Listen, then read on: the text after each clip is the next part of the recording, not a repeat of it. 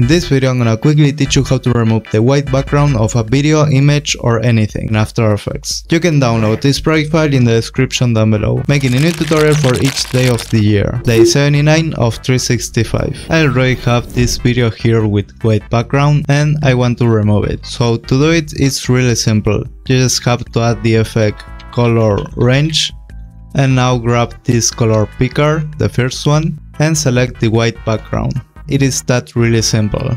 Now you can see it doesn't have the white background anymore. Let me add a background.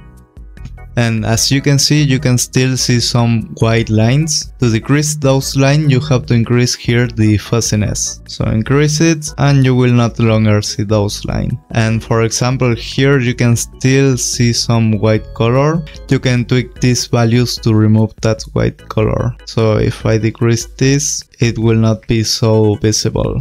And I told you this is to remove the white background, but in reality you can remove any color you want. For example, this orange color, grab the color picker and select it. And you can see we can remove that specific color, or even the black color, and it will look like this.